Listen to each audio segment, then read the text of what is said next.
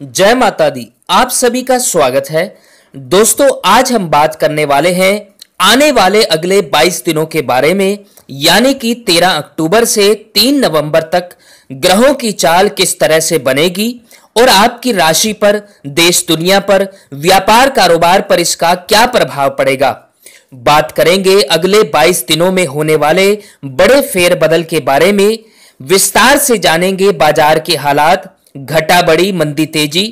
तो दोस्तों, बहुत ही खास जानकारी आज मैं आपको देने वाला हूं, इसलिए आप सभी से मेरा निवेदन है कि पूरी जानकारी के लिए वीडियो पूरा जरूर देखें और अगर वीडियो पसंद आए तो लाइक जरूर करें और जय माता दी लिख दें। दोस्तों, 3 मिनट का वीडियो है, कृपया अंत तक बने रहें, नहीं तो अपनी राशि से जुड़ी बेहद खास जानकारी आप मिस कर देंगे। त्योहारों का सीजन शुरू होने वाला है, इसलिए भी ये जानकारी बहुत ही ज्यादा इंपॉर्टेंट है। चलिए शुरुआत करते हैं। दोस्तों, अगले 22 दिनों में 4 बड़े बदलाव गोचर में होने वाले हैं, जिसमें पहला बदलाव 13 अक्टूबर को तुला राशि में बुध के वक्री होने के साथ ही आपकी राशि पर इसके शुभ अशुभ प्रभाव दिखाई देने लगेंगे। विस्तार से जानेंगे। पहले बात करेंगे शुभ प्रभाव की, फिर अशुभ प्रभाव की। चलिए शुरू करते हैं। बुध के तुला राशि में वक्री होने से शुभ प्रभाव ये पड़ने वाले हैं कि इस समय में आपकी राशि के स्वामी मंगल देव की अष्टम दृष्टि वक्री बुध पर पड़ने वाली है। वक्री मंगल की दृष्टि वक्री बुध पर और साथ ही मार्गी शनि की 10वीं दृष्टि भी वक्री बुध पर रहेगी, जिस वजह से 13 अक्टूबर से 17 अक्टूबर तक शेयर बाजार, वायदा बाजार में तेजी शुरू हो जाएगी और 17 अक्टूबर से सूर्य भी तुला राशि में प्रवेश करेंगे और वक्री बुध के साथ मेल करेंगे।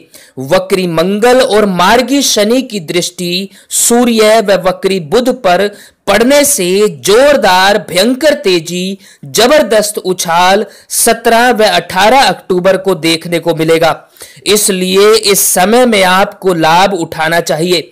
हर तरह के काम में, व्यापार में, नौकरी के क्षेत्र में आगे बढ़ने और सफल होने के रास्ते खुलते हुए दिखाई देंगे। तिजोरियां भरेंगी, शेयर, सट्टे, लॉटरी में बड़ा प्रॉफिट मिलेगा। व्यापार में अंधाधुन पैसा तिजोरियां तक भर देगा।